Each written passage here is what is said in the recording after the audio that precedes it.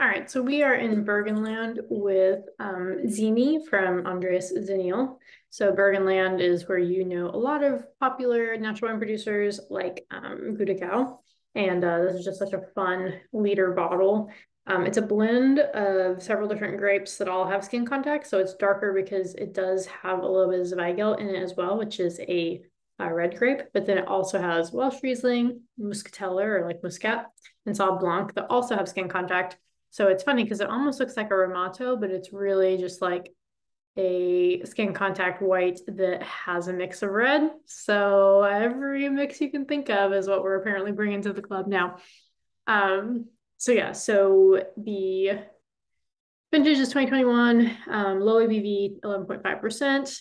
And yeah, so it's supposed to be kind of like a fun, easy drinker, just based on the fact that he's throwing it in a liter bottle. So on the nose, it's got this gorgeous, like, man, there's so, because of this blend, like, there's so much going on. I don't even know where to start. I want to, like, really nail the very first, like, whiff you get, though. It's like this. Oh, this is not right. I want to say like blueberry jam, which it is, but it's not. Like, it's so much more than that. I feel like blueberry jam when I'm talking about California. Like, it's like a super light blueberry, I don't know, like brioche roll or some sort of crazy fancy blueberry like dessert. Um, and then there's like a very floral note to it too, almost like I think violets. And then there's red and white qualities to it. So there's like stone fruit and there's lemon, but it's like and there's like blood orange. Man, there's just a lot here. Which is funny because this is supposed to be like the fun one, but again, just because of the blend and how like you can kind of get different notes of each of those types of grapes here. There's a lot to unpack. It just smells so good. It smells like a specific food, and I can't think of what it is. It's some sort of like berry, I don't know, like berry compote dessert. I keep going back to the berries, but again, like just the lightest version you can think of, almost like a perfume. So let's try it.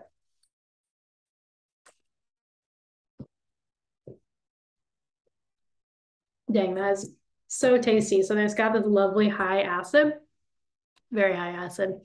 But it's nicely balanced. Like there's not barely any tannin. I'm gonna assume the skin contact across the board is pretty low. Definitely putting this in the glue category, but also like complex. Like I imagine you could probably age this for a while, but just like the structure of it, so easy. Like it doesn't need food at all.